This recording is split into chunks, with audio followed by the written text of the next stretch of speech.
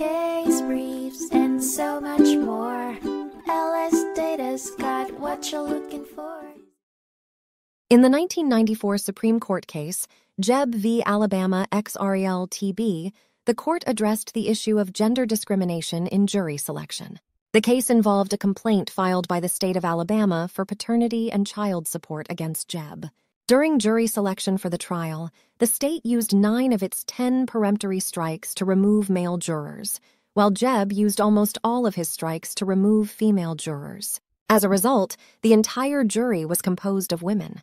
TB argued that her constitutional rights were violated by the state's use of gender-based assumptions in jury selection, claiming that the exclusion of male jurors violated the Equal Protection Clause of the 14th Amendment. In deciding the case, the court recognized the discriminatory use of peremptory challenges based on gender stereotypes and emphasized the importance of a diverse and representative jury that is free from state-sponsored group stereotypes rooted in historical prejudice.